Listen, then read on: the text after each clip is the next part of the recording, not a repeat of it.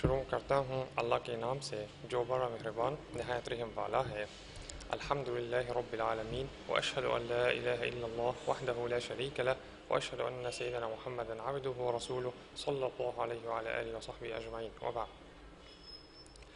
مصیبت و آزمائش کو دور کرنے کے ظاہری و باطنی اسباب اور حاکم وقت کی اطاعت کا وجوب۔ مخلوق کے اندر آزمائش کا پیدا ہونا قانون قدرت ہے۔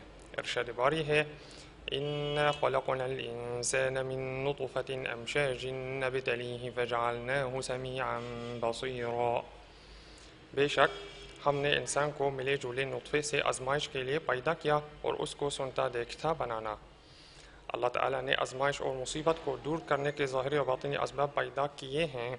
جہاں تک ظاہری اسباب کا تعلق ہے جن کو آخری حد تک اختیار کرنا ضروری ہے تو اس سے مراد علم کے اسباب، ماہرین کی احتیاطی تدابیر اور سرکاری اداروں سے صادر ہونے والی تعلیمات اور ہدایات کو نافذ کرنا ہے۔ حاکم وقت، اس کے نمائندوں اور اس کی نمائندگی کرنے والے قومی اداروں کی اطاعت واجب ہے۔ ارشاد باری ہے وَأَطِيعُوا اللَّهَ وَأَطِيعُوا الرَّسُولَ وَأُولِي الْأَمْرِ مِنكُمْ۔ فرمان برداری کرو اللہ تعالیٰ کی اور فرمان برداری کرو رسول اللہ صلی اللہ علیہ وسلم کی اور تم میں سے اختیار والوں کی۔ دوسری جگہ پر ارشاد باری ہے فَاسْأَلُوا أَهْلَ الذِّكْرِ إِن كُنتُمْ لَا تَعْلَمُونَ۔ اور اگر تم نہیں جانتے تو اہل علم سے پوچھ لو۔ اہل ذکر سے مراد ہر شعبے کے ماہرین ہیں، اسی لیے ملک کے کسی ادارے پر اس کے اختصاص کے شعبے میں افتراء پردازی نہ کرنا ایک شرعی فریضہ ہے۔ ظاہری اسباب میں سے ایک سبب صفائی کا اہتمام کرنا ہے۔ اسلام نے صفائی کا بہت اہتمام کیا ہے اور انسان کو بیماریوں اور نقصانات سے بچانے کے لیے اسے ایک شرعی ضرورت قرار دیا ہے۔ ارشاد باری ہے ان اللہ یحب التوابین ویحب المتطہرین۔ بے شک اللہ تعالیٰ توبہ کرنے والوں کو پسند کرتا ہے اور وہ پاک صاف رہنے والوں کو پسند کرتا ہے۔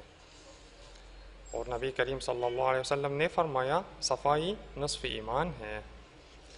آپ صلی اللہ علیہ وسلم نے فرمایا اپنے صحنوں کو صاف رکھو، اور یہ صحن گھر، اسکول، کارخانہ، گلیاں بازار، سڑکیں اور میدانوں وغیرہ کو شامل ہے۔ اسی طرح اسلام نے ہر وضو کے وقت دونوں ہاتھ دھونے کا خصوصی اہتمام کیا ہے۔ ارشاد باری ہے یا ایھا الذین آمنوا اذا قمتم الى الصلاة فاغسلوا وجوہکم وایدیکم الى المرافق وامسحوا برؤوسکم وارجلکم الى الکعبین وان کنتم جنبا فاطہروا۔ اے ایمان والو، جب تم نماز کے لیے اٹھو تو اپنے منہ کو اور اپنے ہاتھوں کو کہنیوں سمیت دھو لو، اپنے سروں کا مسح کرو اور اپنے باؤں کو ٹخنوں سمیت دھو لو، اور اگر تم جنابت کی حالت میں ہو تو غسل کر لو۔ دونوں ہاتھوں کہنیوں سمیت دھونا وضو کے فرائض میں شمار ہوتا ہے۔ مستزاد یہ کہ وضو شروع کرتے وقت دونوں ہاتھوں کو 3 مرتبہ دھونا سنت ہے، جس کے بعد منہ میں کلی کی جاتی ہے اور ناک میں پانی ڈال کر اسے صاف کیا جاتا ہے، پھر چہرہ دھویا جاتا ہے، پھر دوبارہ دونوں ہاتھوں کو کہنیوں سمیت دھونے کا فرض ادا کیا جاتا ہے۔ اور نبی کریم صلی اللہ علیہ وسلم نے فرمایا جب تم سے کوئی شخص اپنی نیند سے بیدار ہو تو اپنا ہاتھ برتن میں نہ ڈالے یہاں تک کہ اسے 3 مرتبہ دھو لے۔ اسی طرح کھانا کھانے سے پہلے اور اس کے بعد ہاتھوں کو دھونا مستحب ہے۔ یہ سب اس بات پر دلالت کرتا ہے کہ سائنس اور مذہب میں کوئی تعارض نہیں ہے۔ انسان کی صحت کی حفاظت تمام ادیان کے بنیادی مقاصد میں شامل ہے۔ نبی کریم صلی اللہ علیہ وسلم نے فرمایا نہ ضرر پہنچے اور نہ ضرر پہنچایا جائے۔ بیماریوں اور وباؤں کے پھیلانے سے بچنے کے لیے تمام تر احتیاطی تدابیر کی پیروی کرنا ضروری ہے، جن میں گلے نہ ملنا، بوسہ نہ لینا، مصافحہ کم کرنا اور اجتماعات سے دور رہنا شامل ہے۔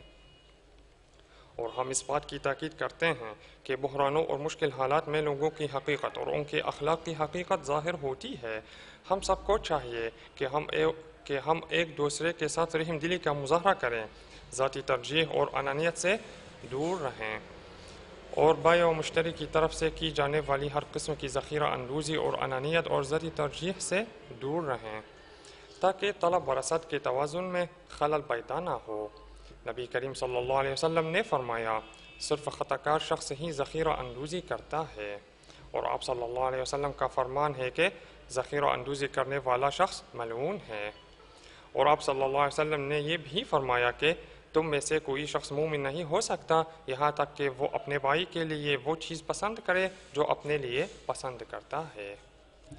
برادران اسلام، جہاں تک باطنی اسباب کا تعلق ہے جو ہمیشہ ہمارے نصب العین ہونے چاہیے تو وہ درج ذیل ہیں۔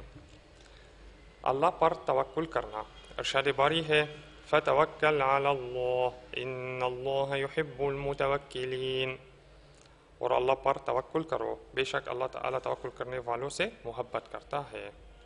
اور توکل اسباب اختیار کرنے کے منافی نہیں ہے۔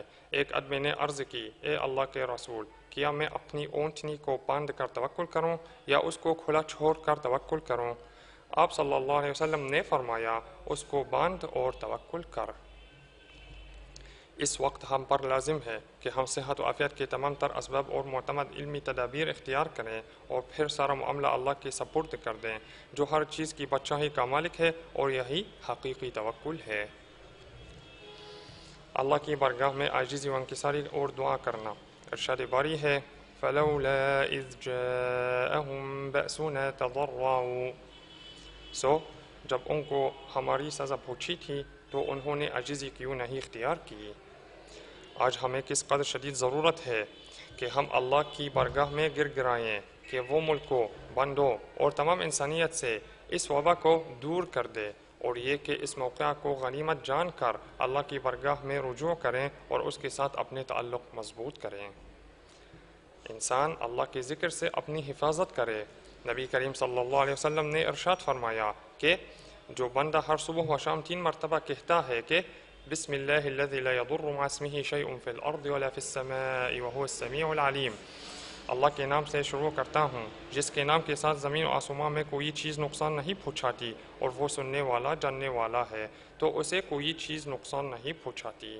اور آپ صلی اللہ علیہ وسلم کا فرمان ہے کہ جس شخص نے کسی جگہ قیام کیا اور پڑھا کہ اعوذ بکلمات اللہ التامات من شر ما خلق، میں اللہ کے کامل کلام کے ذریعے اس کی پیدا کردہ مخلوق کے شر سے اللہ کی پناہ مانگتا ہوں، تو اسے کوئی چیز نقصان نہیں پہنچائے گی یہاں تک کہ وہ اپنی جگہ سے کوچ کر جائے۔ صدقہ کرنا، نبی کریم صلی اللہ علیہ وسلم نے فرمایا اپنے اموال کی زکوٰۃ کے ذریعے حفاظت کرو، اپنے بیماروں کا صدقے کے ذریعے علاج کرو، آزمائش اور مصیبت کے لیے دعا کرو۔ اے اللہ، ہمیں معاف فرما دے، ہم سے ہر مصیبت و آزمائش کو دور کر دے، اور عالم اسلام کے تمام ممالک ہر برائی اور شر سے محفوظ رکھ، آمین۔